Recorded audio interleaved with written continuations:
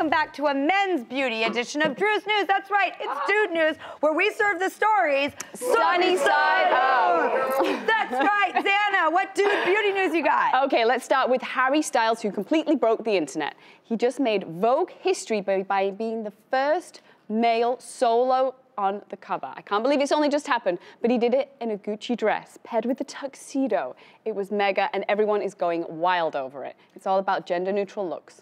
Ugh, he is so adorable, and Bowie, all of it, it just like harkens back to some really, really beautiful men with a lot of talent and a lot of presence. So I love this. And you know what? The rule book is on fire, so magazines play. And speaking of Vogue, they report that gender lines are disappearing in the beauty space too. And the beauty industry is valued at $532 billion globally. But men only make up 1% of sales. Men have been left out, and now they're being marketed to. And with more men at home, online, and curious about self-care, brands are reaching out to them. Zanna, you brought up a point that really blew my mind. You know why? Because we're all on Zoom calls all day long, and men are now looking at themselves in the little box on their call, and like they never would have before. You don't walk into a meeting with a mirror in front of you. Now suddenly men are looking at the reflection all day long.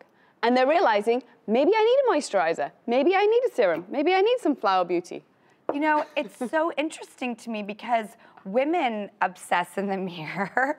Maybe now, men, it's gonna happen to you. Oh my gosh, welcome to our world. Oh, okay, Drew, we've got one very last bit of very uplifting news. What's it? Yahoo Life reports the beauty industry is moving away from single-use products like disposable sheet masks.